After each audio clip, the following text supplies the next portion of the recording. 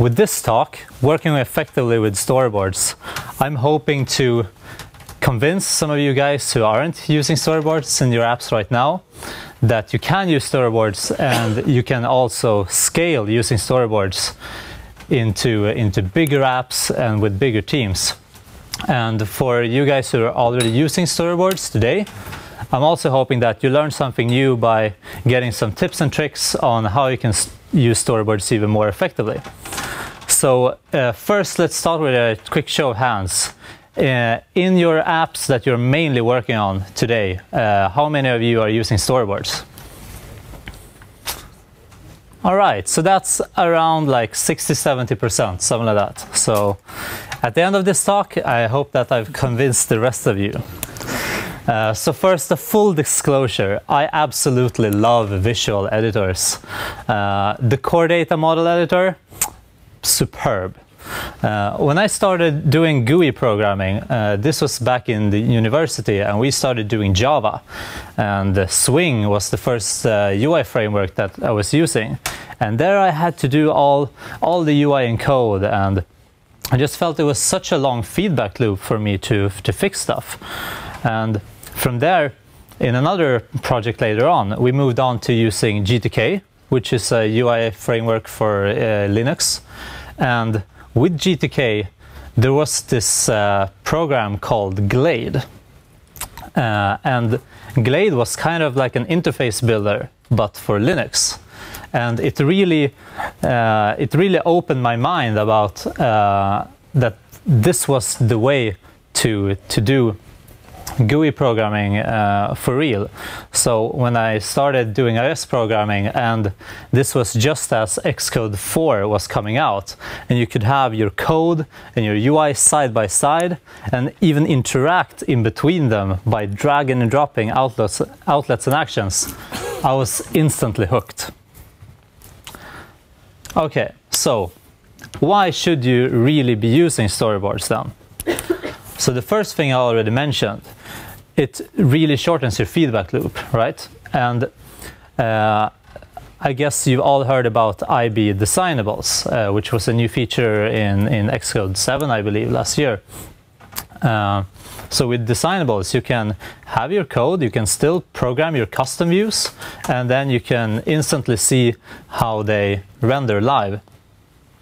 But another really useful tool that you get with storyboards and interface builder is the preview assistant. And the preview assistant is somewhat underused, I believe, but it's really great for a couple of things. So the first thing which it is really great for is to lay out for different devices. So with iOS 9, Apple still didn't kill the iPhone 4S. So every time we're designing UI and we have to take account for the iPhone 4S, we still need to squeeze all the UI together, but we don't want to make it look squeezed when it's on a bigger device, right? And the preview assistant in Interface Builder really helps with that. So you could inspect one of your view controller scenes and then add all your different devices that you want to check the layout for. And it will render the layout for those devices. So you can instantly see if you need to tweak some parameters in your auto layout constraints, maybe change some compression resistance or priorities between different constraints, and you don't have to run your app on the different devices themselves.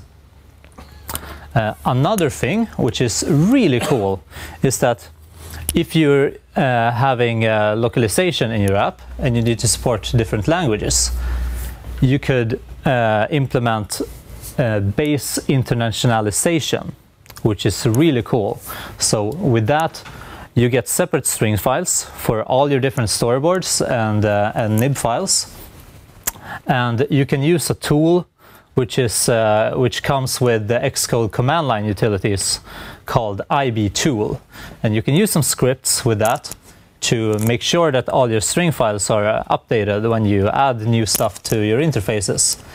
And then when you edit those string files, instead of setting the NS localized strings in code runtime, if you do it directly in the string files, you actually get a preview of the localization right in Interface Builder, which is really, really nice, because then when you're tweaking layout, you can watch if some of your languages break or not.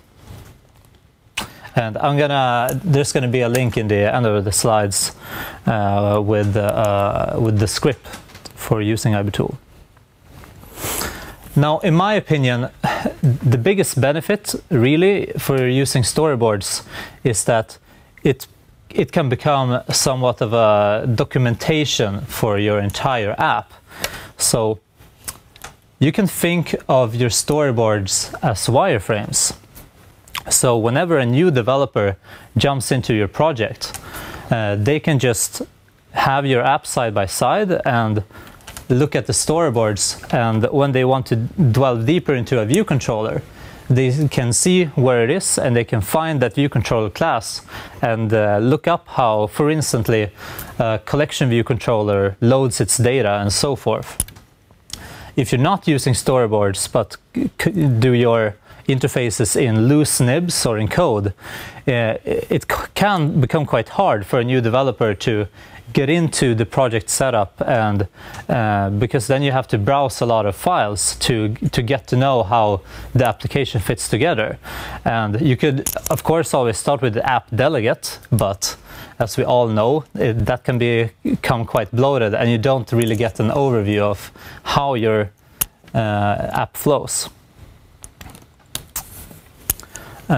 So another thing is, the lesser code, the better. So by not writing code, but letting Interface Builder write code for you, your code becomes a lot less clutter and becomes much more readable. And I also think that you can be spared of a lot of bugs by letting the system tools do the coding for you whenever possible. Now, another underappreciated benefit you get from using storyboards is that whenever Apple introduces new platform or framework features, a lot of times they assume you are using storyboards and make it easier for you as the developer if you are using storyboards.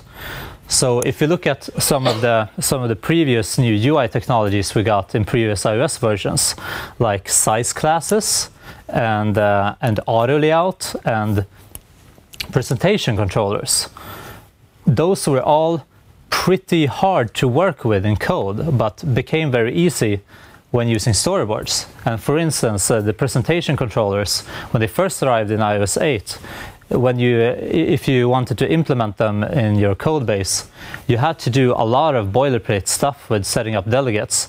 But now in iOS 9, when you have custom segues, the segues themselves become a really natural place for holding that code. And a more recent example is 3D Touch. So 3D Touch came around a few months ago with the iPhone 6s release. And one of the really standard ways of implementing 3D Touch was the peek and pop gesture, where you hold down a link and you can use it in Safari. You get a preview of the view controller behind it, and then you could press it a bit more to navigate there. So if you're using code, you would have to implement a few delegates in your view controllers and add a bunch of code. But with storyboards and segues, this was as simple as just filling in a checkbox and you were completely done. So the biggest question that people usually bring up with storyboards, and the biggest problems people have with storyboards, is due to scaling. So the two most common problems with scaling is having storyboards become huge and also getting merge conflicts. So I'm going to show you how you can address that. So the first thing, which everybody should do when using storyboards, is to break your app up into several distinct storyboards. So for instance, if you have if you're using a tab bar controller in your app, you would let each of your different tabs become a separate storyboard, and then you have the storyboard for your tab controller itself, linking to the other scenes, and then maybe a storyboard for your onboarding when the user logs in or registers to your service. And that way, it's really easy to navigate around the app. And I think a good rule of thumb is to never have more than around 10 scenes in a single storyboard, and try to break it up as much as you can. That's like a state from iOS. Well, not really. So the thing you're talking about, the storyboard references, they were introduced with Xcode 7, and they work with iOS 8 and 9. But you could, even before, you could have multiple storyboards, but you had to figure out how to navigate between view controllers in one storyboard to the next using code.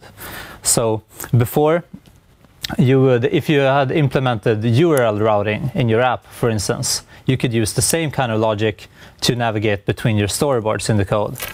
But now, just as you mentioned, in iOS 8 and 9, we have the new reference segues, which makes this even more.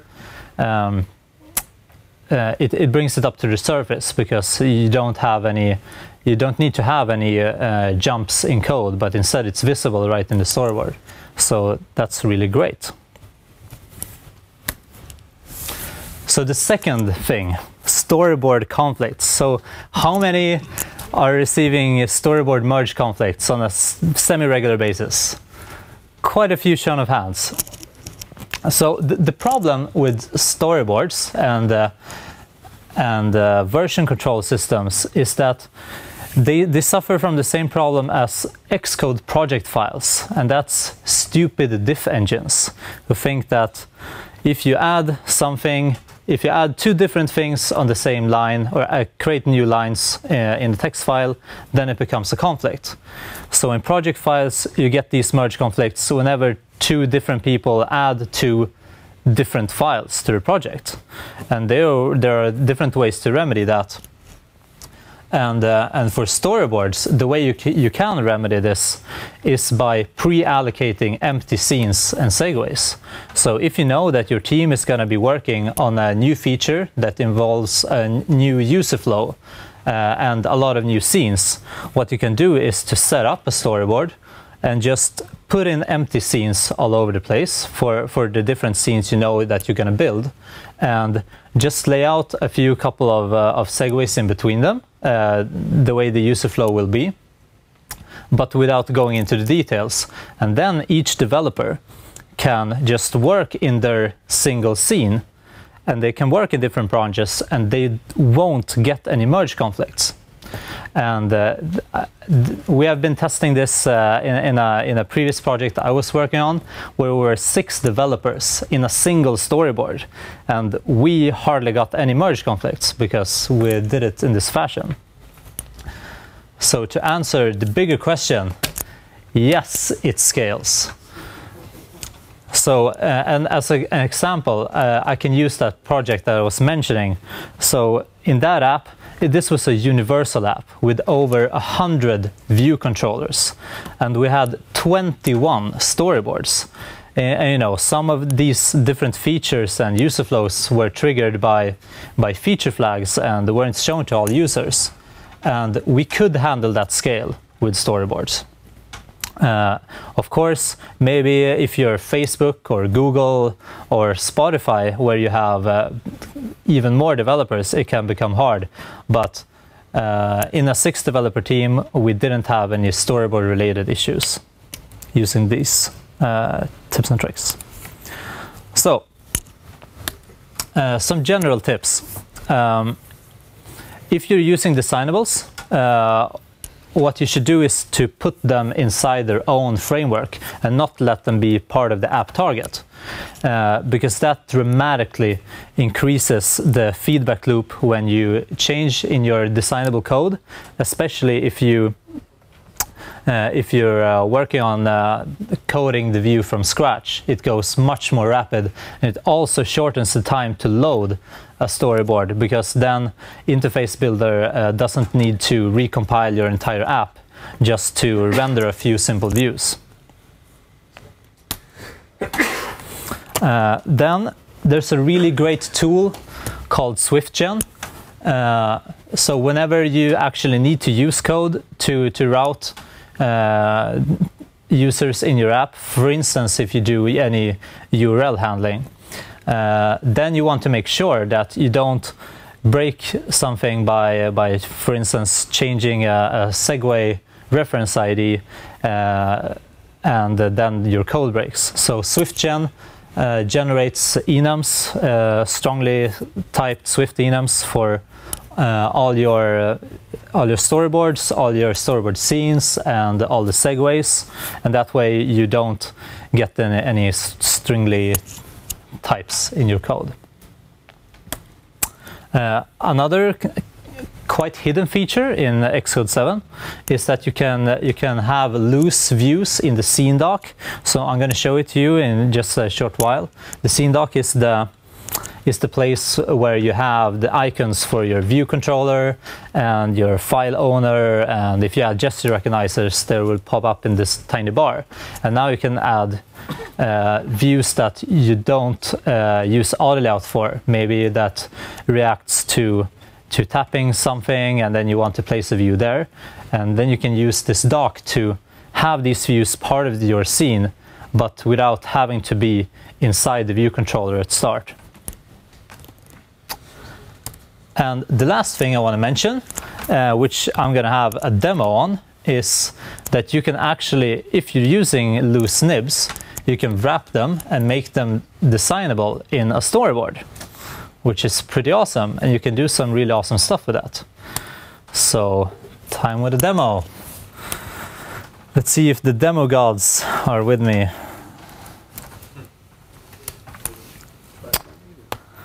Okay, so let's imagine this storyboard being inside a game, and this is some kind of result screen where you play the game and you can either try again or be done and go back to the menu. Now when you come to the screen, we want to either show this little view or this one. And the way we could have done this is just placing both views directly in the scene, but that would clutter the scene a lot, and it would be hard to, you'd have to toggle them back and forth in order to edit them. Or you could instantiate them using code, but then you can't preview them anymore, and then you can't see how they're going to be laid out live, right? So what you instead can do is to wrap them in a designable. So I made this little class called a nib wrapper view. Wow, this font was huge. This is somewhat better, right? So this is really simple, and I have a white cursor so I don't see anything. So this view just has a nib name property.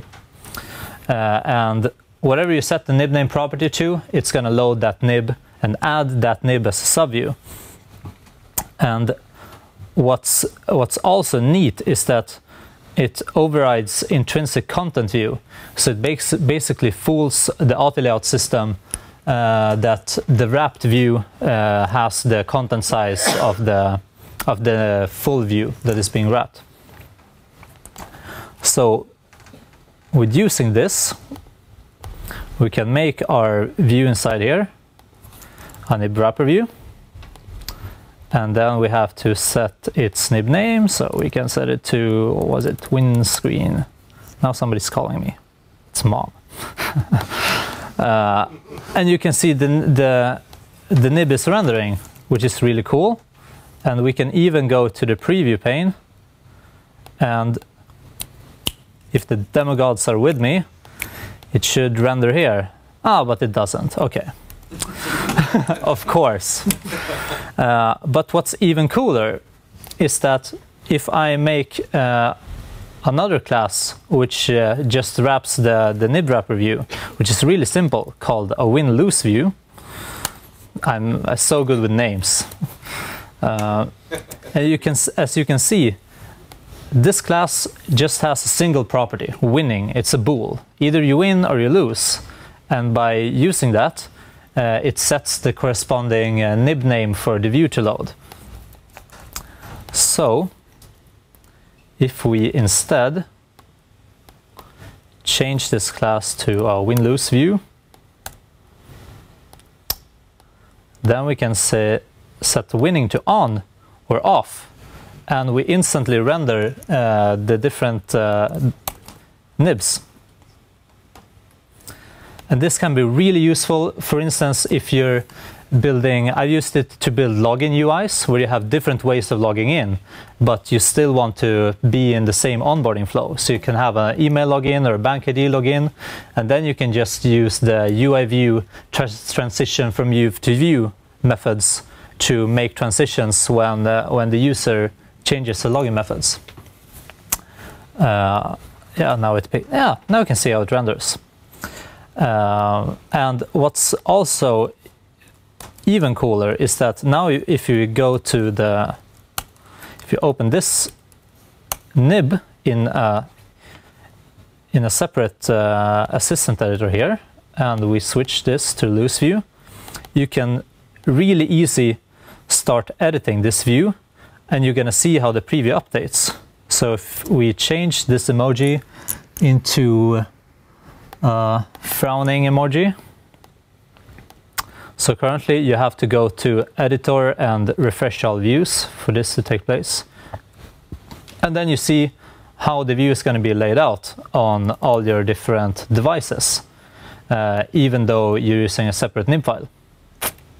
So I think, oh yeah, the view doc thing. So for instance, if we would want to have a loading indicator, we don't want to lay it out here directly, but we can put it up here. And then you can see that we get a separate tiny little window for it. And we can edit it just as the regular views inside the scene and attach it with an IB outlet. And that was basically it for my talk. So here are some links. There's the string extraction script I was talking about for doing the localization, the nib wrapper view, which you just saw, and a link to SwiftGen. So yeah, thank you very much.